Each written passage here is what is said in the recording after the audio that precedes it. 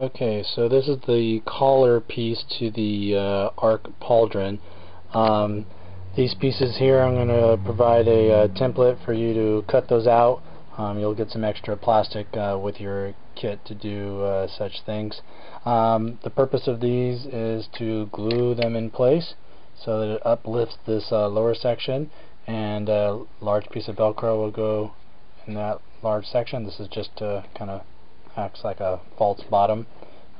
Same thing, that'll go there, and the same thing in the center here. You'll put the glue all along the edges here, and you'll glue that in place with the CA glue, and then you'll be able to attach Velcro, like I said, here, here, and here, and that's going to attach to the chest, and a little bit of it's going to attach to the chest plate for the ARC Trooper.